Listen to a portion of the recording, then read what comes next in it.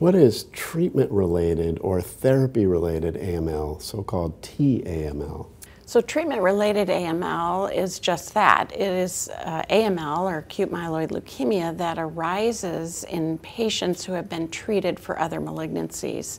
And we know there are certain malignancies where we use specific anti-neoplastic agents or chemotherapeutic agents that lend themselves to damaging the cells that lead to the AML. So for example, patients with lymphoma, non-Hodgkin's lymphoma, patients with breast cancer, patients with ovarian cancer, and now more patients with other diseases such as esophageal cancer, gastric cancers.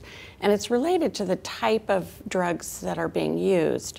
So we know that there are a class of drugs called alkylating agents, which are commonly used across those types of malignancies. Also what are called topo-2 inhibitors or certain anthracyclines, and these drugs lend themselves to this damaging those cells. Interestingly, they appear at different times. So there are some of these agents where you see the AML can arise even 2 or 3 years after people have completed their therapy for that other malignancy.